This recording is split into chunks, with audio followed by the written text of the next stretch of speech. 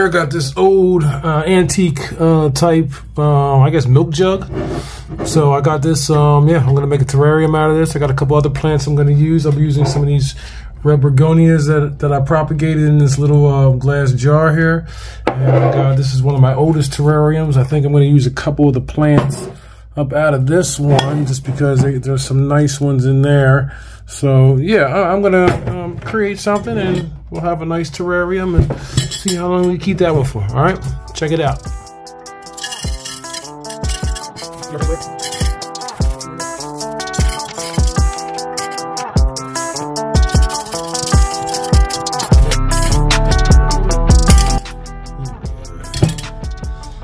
Yeah, there's the drainage layer. About an inch or so, half an inch all the way around. That'll work. Here I have a window screen, and I didn't pre-cut this one, but it looks like it's probably a good enough size, so we're gonna go with that. I'm just gonna shave the corners off so they're not so square.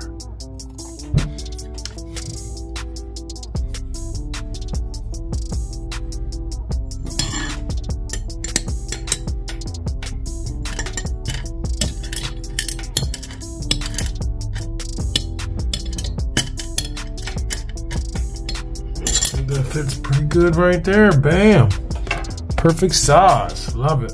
Alright, so now that I got my drainage layer down, got my window screen down to separate for the substrate so that it doesn't get mixed in with the bottom. And I'm going to start putting the substrate in here. And yeah.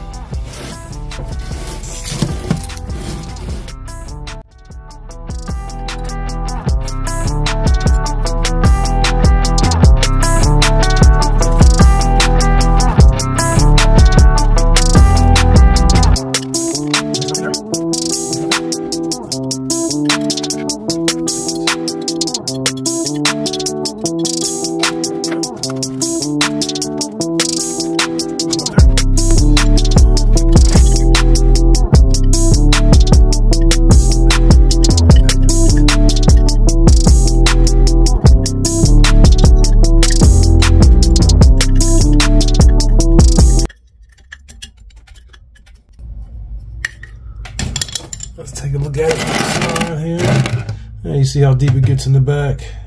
Some of the substrate did go down into the drainage layer, but that's okay. I'm not going to fuss about it too much right now. But you can see how elevated it is. We'll go up on an angle just a little bit more, I think.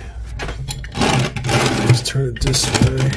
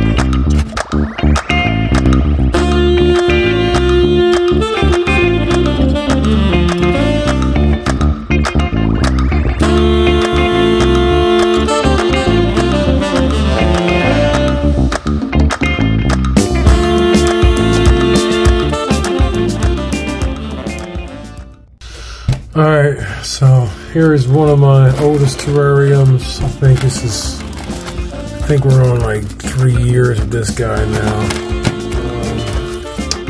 Yeah, I haven't even taken this plastic bag off of here. I won't even take the water. So, yeah.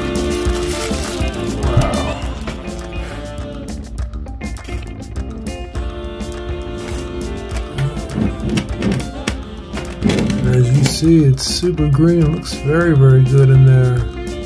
Let's give it the old smell test. Yeah, it smells like forest. Smells like a forest. Yeah, I think we want to grab one of these little trees here. I don't know what these guys are called. I think I'll put it down in the description below. And this is just grass here, but I'm gonna leave the grass in there, I think. I think I'm gonna take one of these guys here, or maybe all three of them, and do a little jungle scape. Yeah, I am getting rid of this scape, so I might as well. So let's see if we can take these out.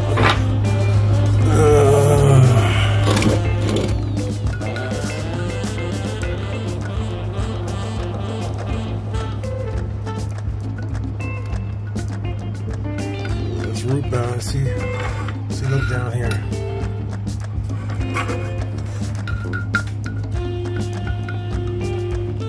You can see the roots are all the way down the bottom, pulling that out.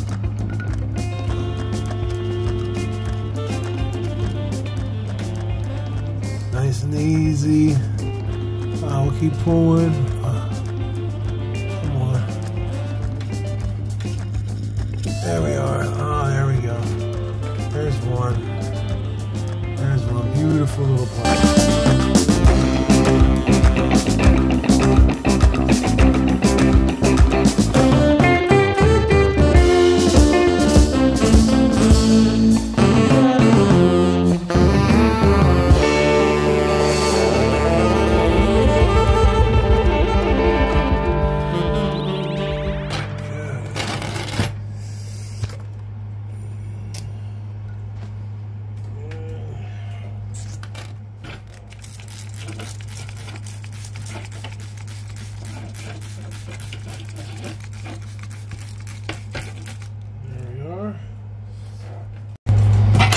Obviously, we're going to plant these in the background. So I'll do the biggest one, the furthest behind. We got a lot of sphagnum moss on here. Yeah, I think we're going to cut this long. Well, there's plenty of other roots on there to keep it alive. So we'll just cut off this long one here. Let me zoom back out so you can see me clearly. Yeah, so we got this long root right here. We'll cut this one off since we got all these other roots up here, so that should be fine. And we should be able to plant it just like that. I'm gonna get one more cut on that guy too right there. Yep, and there we go. Beautiful little plant. So we can find it.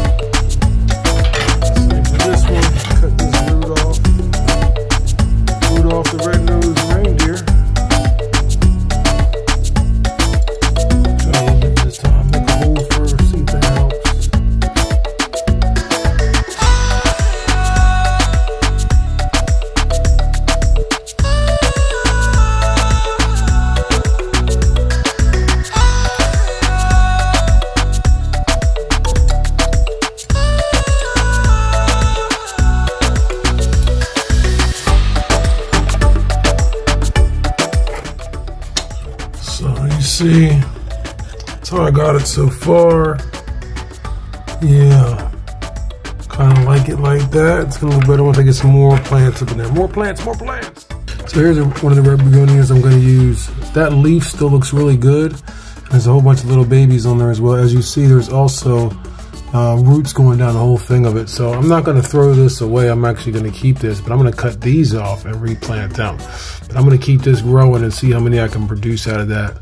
I also read that if you put this in soil, it'll grow out from each of these little veins. Leaves will grow out from there. So yeah, we'll test these out and try it out. So there, I just cut it off, and the leaf is still intact. Still roots there. Put this right back in a glass jar, and yeah, we'll see if we can grow some more just like that. All right, so I got a red begonia in there. It's way down here. So we'll see how that does in that little spot there. Obviously, it's going to be hard to tell for a little bit. It's got to grow a lot larger. But yeah, keep on going. All right, so I got some Royal Hustler Ivy here. These are all just cuttings, snipped them off, you know, the mother plant. And we'll see if I can get these to root and grow in here. I don't know if they will. It says that they do grow by cuttings, but I should probably get some rooting hormone put on in there before I slip it down in the substrate. All right. Now it says online that you could use aloe vera as a rooting hormone, so I'm literally just taking this and sticking it down into the aloe gel, and we'll see if the internet tells the truth or not. Yeah.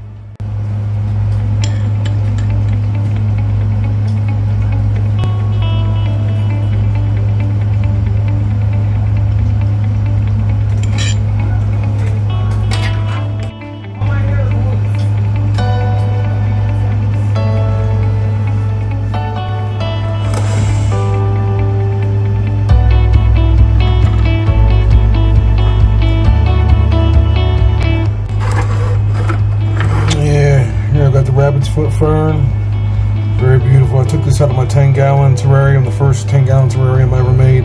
Took this out of there. I'm taking that thing apart. So yeah, I'm just gonna use it. I'm gonna put it right here in this corner. I think it'll look good in there. See if we can get a close up of that. And I hope it'll look good. I don't know. I'm just creating this little.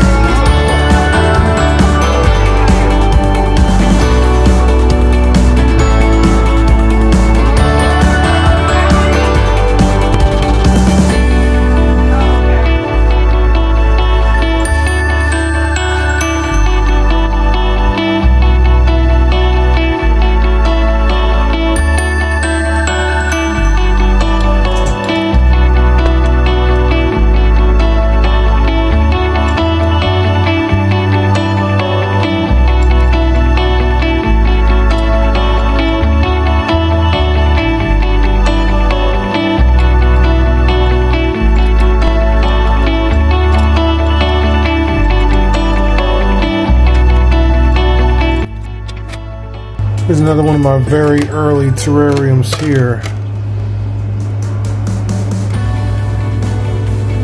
It's a nice little piece. I'm just going to cut some of the moss off of here, and I'll think about whatever that plant is there. I'm not sure exactly what it is, but I'm going to take a cutting of that, I think, and plant in there. We'll see how that grows as well.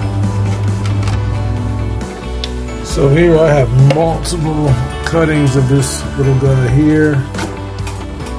Yeah, I'm going to plant them separately. That should grow pretty well in this little scape. And then I got a bunch of moss that I've also cut up here. And I'm just going to sprinkle that around. Hopefully that'll start growing. And yeah, root the whole area with moss around it. So you see it there. So I got the ferns in there. The other plants are in there. I got the, yeah, so. Let's keep adding. So yeah, I'm just adding some mosses around. Again, these are mosses that I clipped. Just clipped off of other terrariums that I have, and I'm just using those mosses, spreading them around, and seeing if they'll come back and grow again. That's the whole purpose of this. just want to see if they can grow again, which I believe that they can, so I want to see. Find just different spots just to lay the moss in.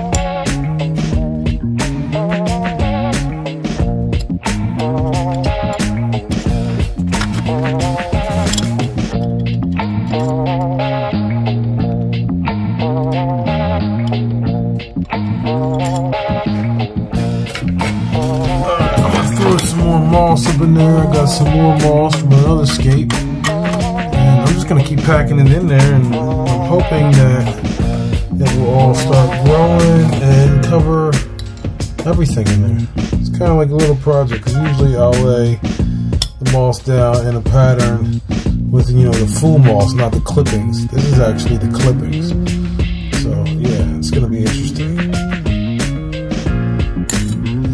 And I'm already digging it. I like the scape. I'm enjoying the way it's looking.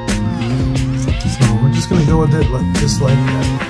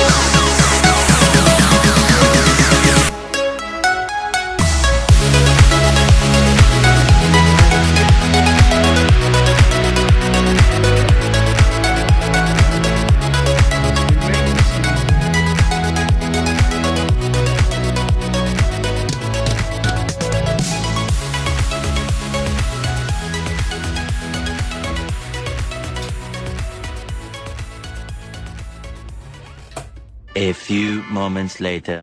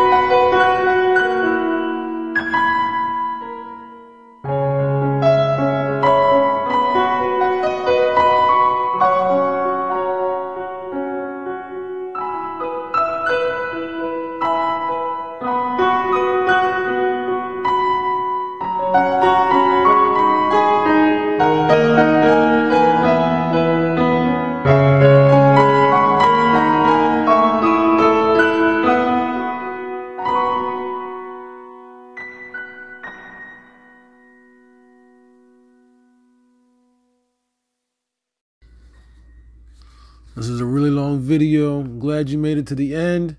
If you don't mind hitting that subscribe button, please hit that like button, and I will see you on the next one. Thank you.